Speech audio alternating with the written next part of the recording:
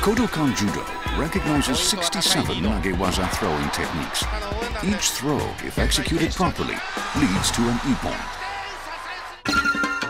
Uchimata involves sweeping the opponent's inner thigh from within. Osotogari involves clipping the opponent's leg from the side. In tomoe nage, you drop backwards to throw your opponent over your head. Seoi nage is breaking an opponent's balance toward you, loading him onto your back and throwing him over your shoulder. That's what Nicholas is about to learn. No. Not like that. Look. Watch carefully. You're coming in and trying to lift him with your hips. You should use your entire body to load him onto your back. Use your entire body. I see. If you only use your hips, you're forcing it. So your body is bent.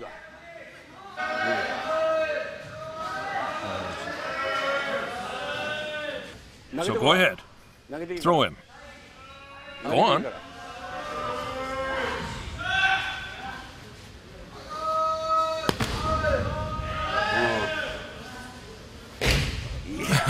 You're too respectful.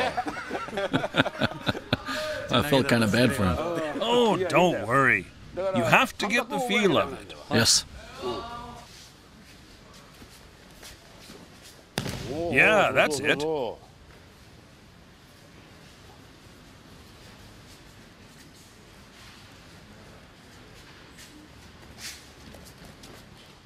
You're getting it.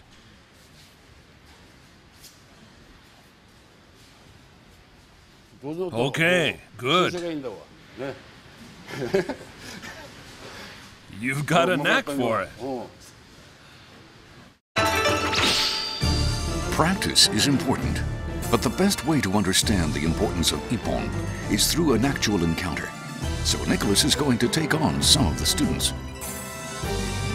Nicholas is 180 centimeters tall and weighs 105 kilograms. His opponent is 172 centimeters and 73 kilograms. Is this a fair fight?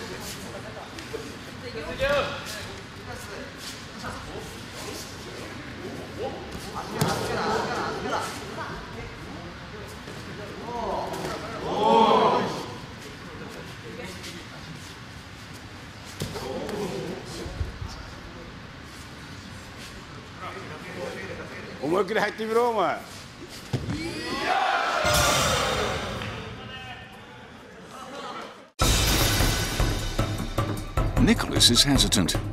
He uses his larger build to pull his opponent toward him, but his actions leave him exposed. His opponent pulls Nicholas's sleeve and upsets his balance in front with one foot off the ground. Nicholas can't recover and finds himself flat on his back, the victim of a brilliant ippon.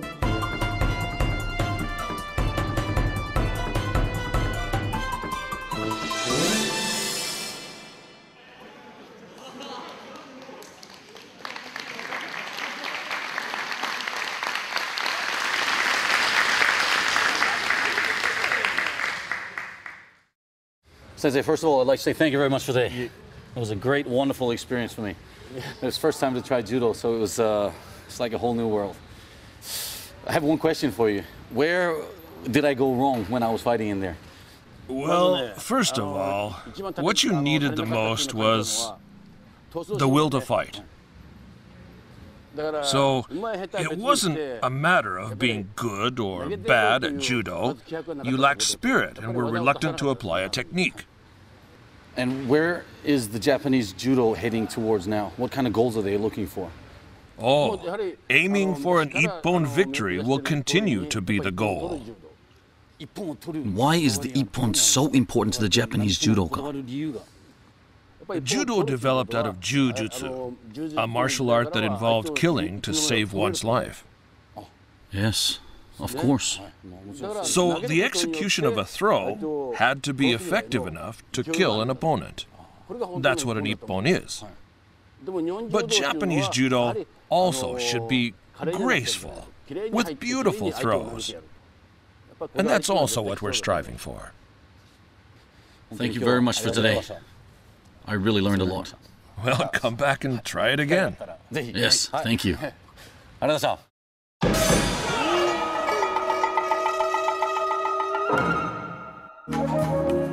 The origins of judo lie in samurai combat techniques used to defeat actual enemies. These techniques were eventually systematized into jujutsu. The purpose of jujutsu wasn't to win a game. It was to kill someone who wanted to kill you, or be killed. That kind of choice focused the mind and underscores the quest for ippon today. Kano Jigoro took the techniques of jujutsu practiced on the battlefield and, in 1882, created judo, a martial art infused with spiritual training. He prohibited the use of dangerous thrusts and kicks. But he also stressed the importance of doing one's best to execute a clean throw to win by ippon. In those days, the rules were simple. The first to score an ippon won the match.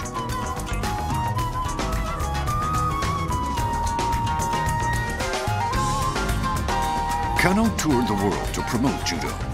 He was only 158 centimeters tall, but he was able to throw hefty Westerners with ease, much to the amazement of those who watched. Judo was regarded as a mysterious Oriental art, but it didn't take much time at all to spread throughout the world. Today, the International Judo Federation has a membership of 199 countries and regions. More than 8 million people across the globe are sent to practice judo. In 1964, it became an Olympic event. Worldwide popularity, however, brought changes. Instead of going for an ippon, which demands superior technique, many modern competitors are content to score as many points as possible to win by yusei gachi. Judo in Europe and other parts of the world is all about winning, regardless of how you win.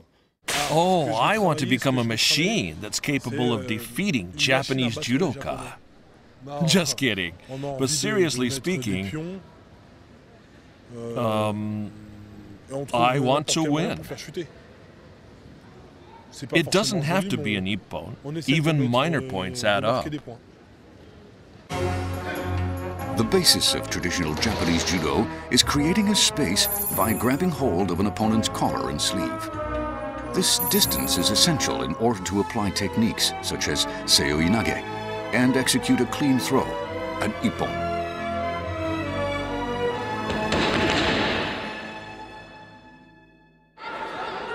Here is what a match looks like when a contestant is aiming to score points rather than achieve an ippon.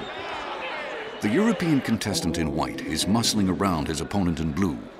He attempts to apply a throw from an impossible position in order to score a point. White wraps his arm around Blue's back to draw him near. Blue tries to apply a seoi nage to score an ippon. But his attempt fails because of a lack of space. Blue is pushed to the floor, enabling White to score a wazahari. After getting the point, White is content to defend himself and doesn't go out of his way to try to score an ippon. It's judo, but a very different version.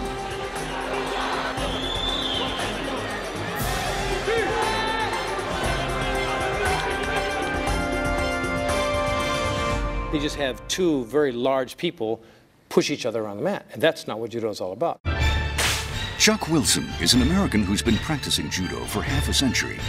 He came to Japan to study judo and ended up staying. The Japanese way has won him over. So he doesn't like what he sees in matches in which winning by any means is considered good enough.